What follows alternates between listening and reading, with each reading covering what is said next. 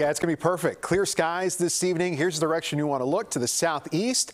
And moonrise at around 9 p.m. So it'll be nice to see the shimmering moonlight over the lake. You'll notice some cloud tops out in the distance. Those are thunderstorms that are moving across central areas of Illinois and Indiana, part of a front that has allowed for this northeast wind off the lake, pushing in this cooler air mass. There's a check of the showers and thunderstorms now, moving away from the area as this cooler air mass is moving in. We have temperatures right now in the low 80s out towards the western suburbs, but we're talking 70s near the lake, including low 70s right now at 72 at Burnham, Lincoln Park right now at 73, Elmwood Park in the mid 70s. So perfect this evening. The little bit of cloud cover we have in the sky right now will disappear right around sunset, and then again moonrise at about 9:01, where we'll be at 69 degrees.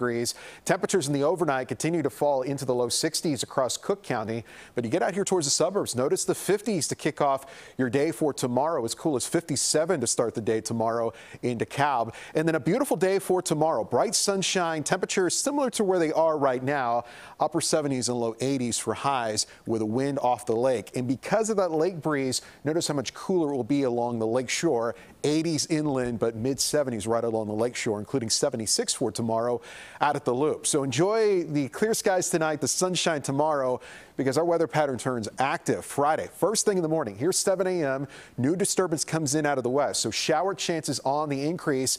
First thing Friday morning will be with us Friday afternoon. Here's Friday evening with showers around, even some downpours and flashes of lightning possible. Here's the difference for Saturday, though. There will be a rain chance, about 20 to 30% depending on where you are, but during the daylight hours, not a lot of rain. So it's not a washout on Saturday. Saturday evening, though, for your plans, watch the rain chances start to ramp up. So this is around 8 o'clock.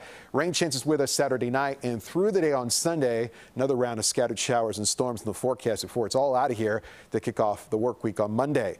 This is some of the new projections coming in this afternoon. Some places in that time frame, Friday to Sunday, could see 1 to maybe as much as 2 inches of rainfall. So wet weather pattern ahead for the upcoming weekend, but no problems for tomorrow. Sunshine 81, rain chance at 50% on Friday at 80 degrees for the high.